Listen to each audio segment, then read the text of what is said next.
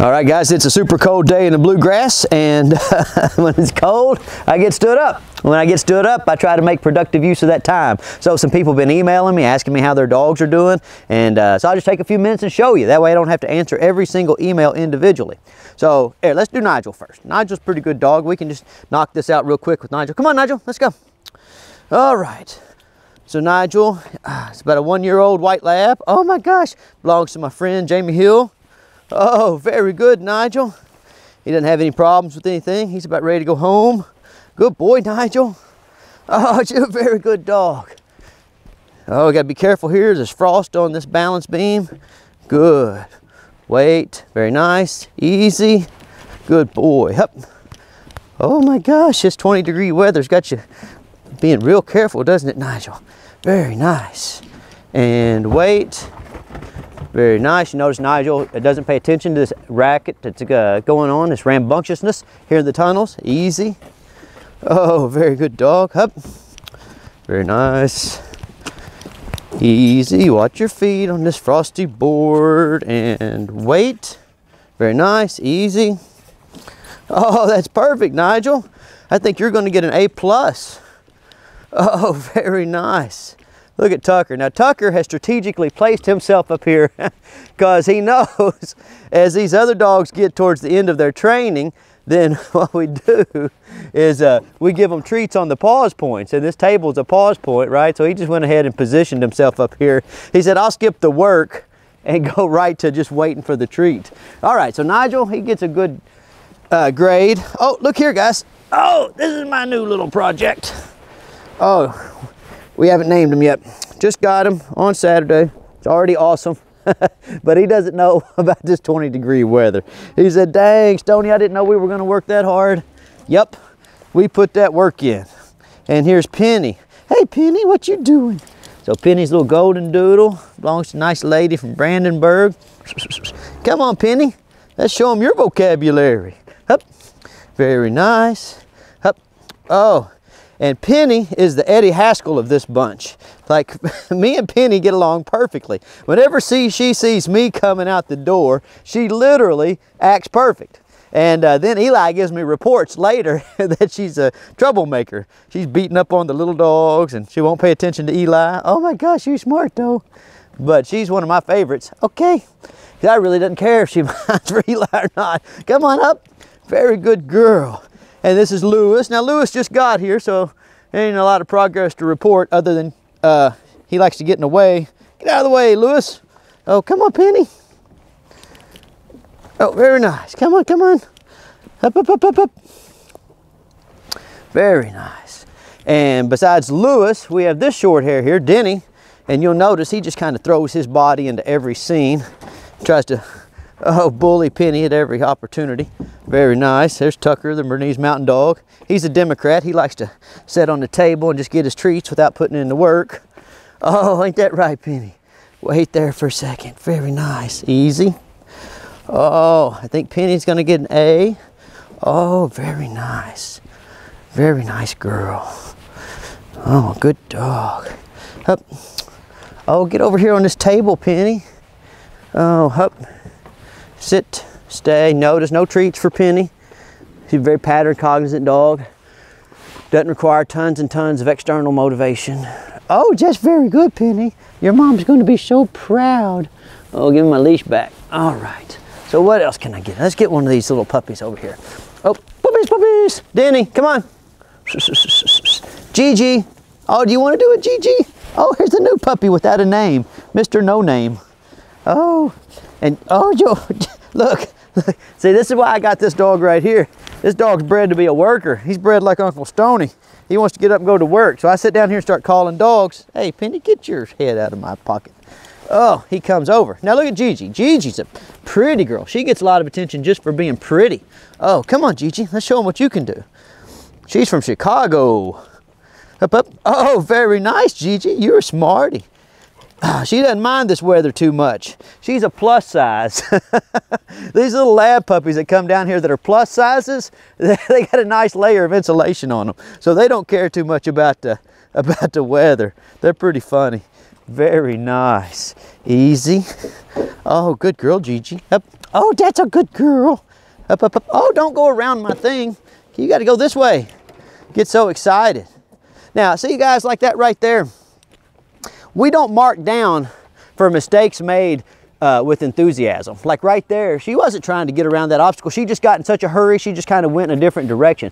It's very important, if you're the teacher, you don't mark down for mistakes made for enthusiasm, at least in the beginning stages of your formal education. Good dog. Up. Good dog. Because what you want more than anything else is like a desire to work in conjunction with the handler, a desire to engage in these activities. So if a dog makes a little mistake here and there because they're too excited about doing the work, never fuss about that. Never fuss. Even Lewis, like see how Lewis is jumping up there? In a couple of weeks, that would be considered rude behavior. You know, I'd be like, Lewis, you can't just be coming over here and knocking into everybody. But right now, I'm not gonna fuss at him because I'm just happy that he wants to come to class. Look, do you see? He's been here just a couple of days. He doesn't know anything. So all I want him to do is say, hey, when we go outside, Stonnie, I want to be a part of what you're doing. You know, I'll get the precision later. As long as he wants to be a part, something good's going to happen for him. Something good's going to happen for Gigi because she's a pretty baby. She's a pretty baby. Stay there. Hey, show him how pretty Gigi is, Eli. Let me get her head up here. Dang. Dang. Very pretty dog. Very pretty dog. We give her a little treat. She's done. She got an A. All right.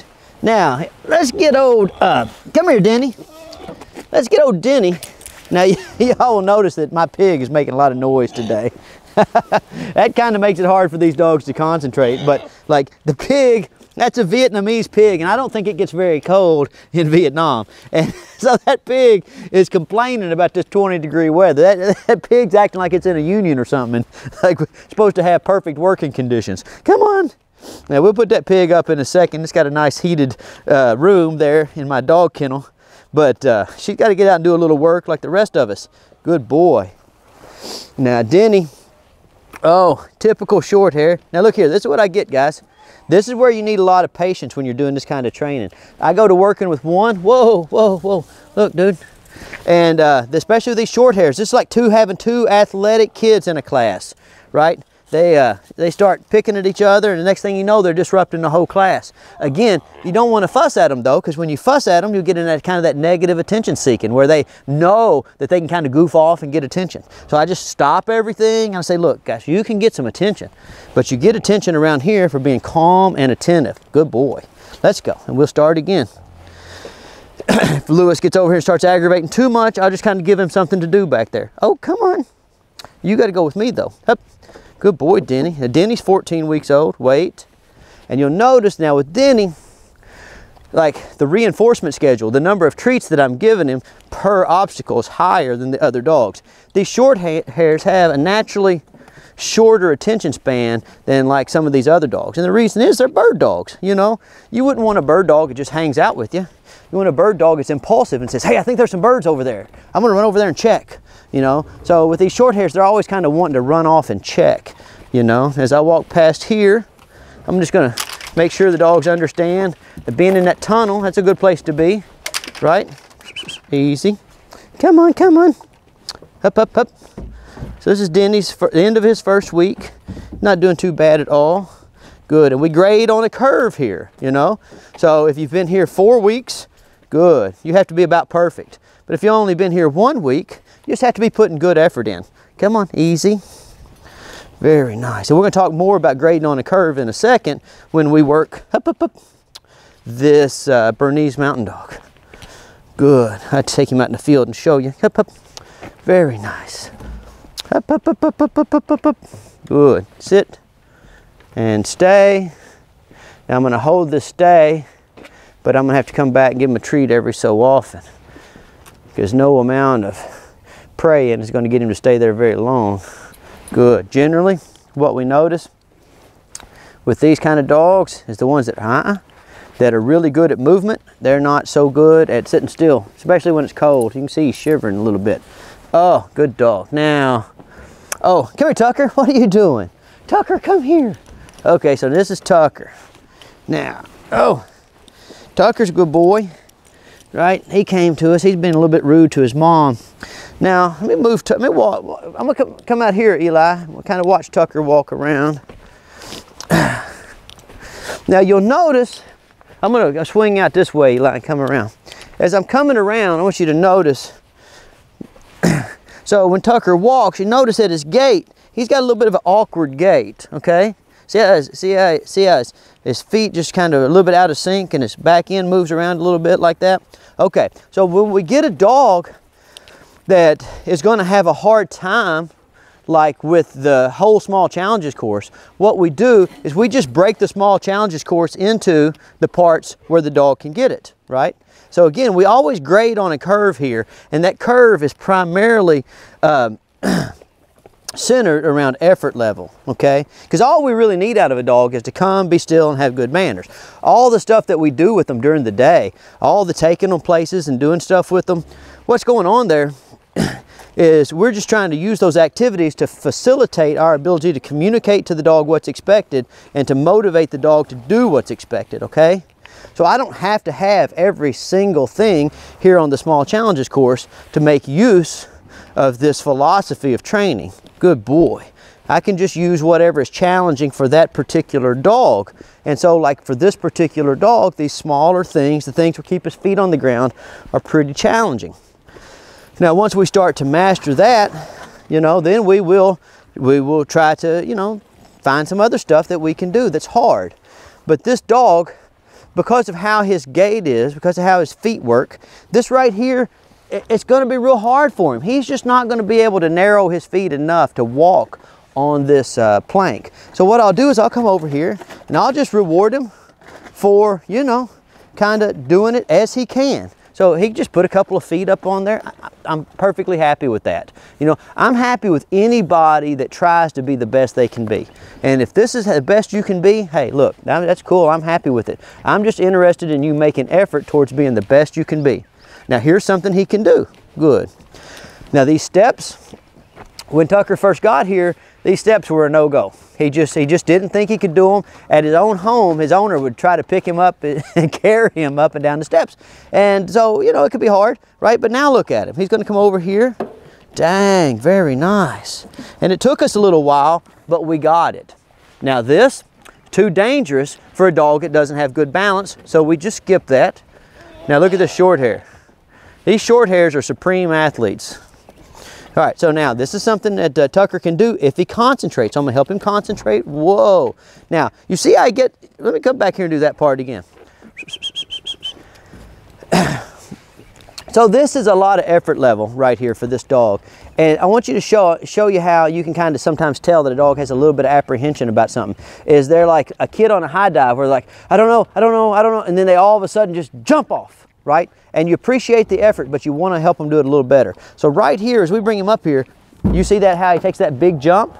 And we run into that a lot. But when you're a big dog and you don't have the best balance, that can kind of create some problems later on. We don't want him like sprinting through some stairs or something. So I'm going to break this obstacle down into some smaller pieces. Oh, I don't need you to jump, buddy. I'm going to try to slow him down a little bit. Good. And get him to think about going over it calmly. Very nice. Calmly. Very nice. Much better. And again here on the dog walk, we'll just skip that because, you know, it's not something that's in the cards for this particular dog. So we're still going to make it so that he can get an A. We're just going to grade him kind of on a curve. Even right here. I know this is going to be hard for this dog. So watch, I'm going to come back here and give him a lot of extra help. Oh my gosh, very nice. Very nice. And where it's going to get hard, right here is where we have to make this turn. He always forgets about where his rear end is. So I'm going to kind of lead him with one hand and guide his rear end with the other hand. Keep him safe. Good. Very nice. Very nice. Very nice. Very nice. Hey, you did it. Good job. Good boy. So see, his attitude's upbeat. He's happy. Good. He's making good effort. He's overcoming the apprehension he has about certain obstacles. Oh, even to the point to where, like, sometimes he gets himself in a little bit of danger and we have to step in and protect him from himself. But all in all, look at that nice sit stay. He's controlling his emotions. That's very nice. So see, we can even give Tucker an A. Good boy. Good boy. Sit there though. Very nice. Oh, okay. Oh, alrighty. It looks like one of my 9 o'clocks is here. Only an hour late, so I'm gonna have to cut this short. I'll see y'all later.